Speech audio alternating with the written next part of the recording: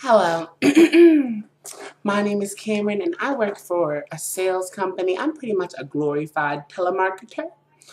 And I just wanted, because I'm personally not allowed to curse at customers on the phone and I can't be all nasty and rude and ghetto. So I most of the time talk like this. Hello, my name's Cameron and I'm calling from insert company names here.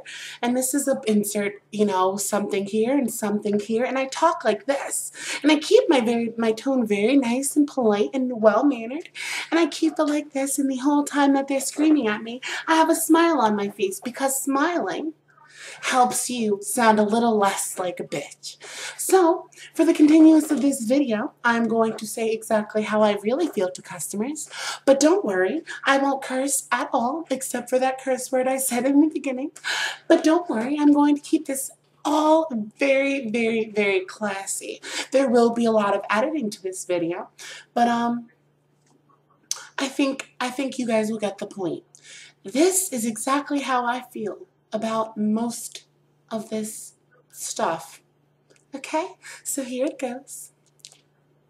Mother, I swear to God, I will you up. I don't care. I just want, listen, I don't even give a, last time I checked, you didn't do, please, house, dog, hoe. I will come at you, mother, so hard. I don't even give a fuck if you come at me. Fuck if you can see this. Come see this, bitch. I don't even like your